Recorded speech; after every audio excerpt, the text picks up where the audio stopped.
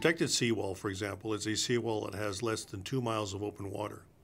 An unprotected seawall is a seawall that has 2 miles or greater of unprotected water, something you might find, for example, facing the Gulf of Mexico or the Atlantic Ocean, whereas a protected or less than 2 mile seawall would be on a canal, on a riverbank, or someplace where there's not a lot of chance for the wind to pick up speed and create a lot of wave action. Depending on where it's located, and typically with residential construction, we're going to be dealing with protected seawalls because we're dealing with single-family homes for the most part. PVC has come on the market in the last 15 to 20 years. This is what they call corrugated PVC. It's plastic basically, so its ability to corrode is non-existent. It's being used more and more in seawalls for that reason. This is again a long view. It has a concrete cap on it, but the wall itself is plastic or PVC. This is an example of how it's installed. You can see where they're interlocking the panels. Here they dovetail each other, and then they pour a cap on top to stabilize it and keep it nice and straight. Dead men and tie rods up on the upper picture and installing PVC piles in the lower picture. This is an example of a new wall being installed in front of it, but on the seaward side of an older wall. They're using a wood cap as well. They've screwed the tie rods into the wood cap. It's 2x4 or something. Sometimes they can use larger lumber.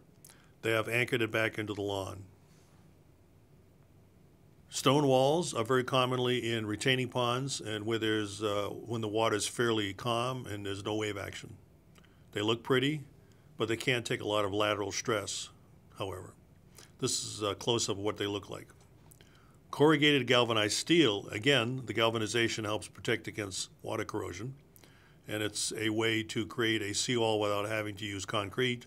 Unfortunately, when you look at the water line, this happens to be brackish water it's in.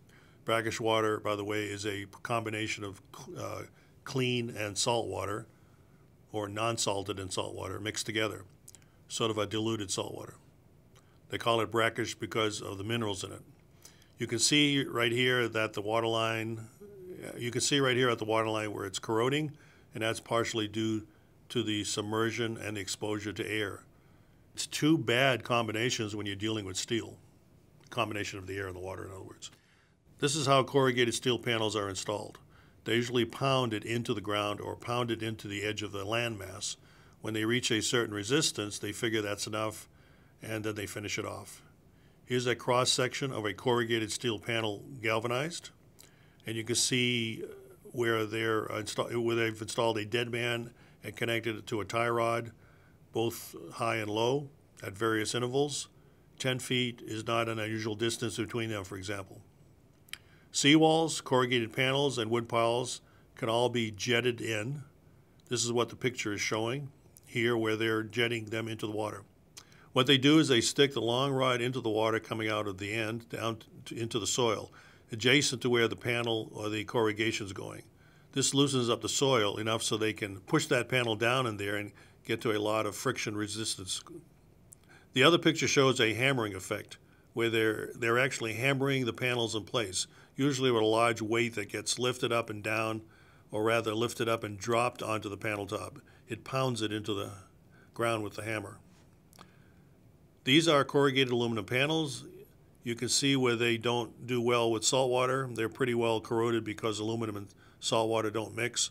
Aluminum does not corrode. What I should say, it doesn't rust, it oxidizes, which is basically the same thing. It's just an aluminum version of rust. It doesn't turn red like rust does. It turns white like powder. You can see examples here where it's actually eating right through the corrugation. Once it reaches that point, there's no saving it.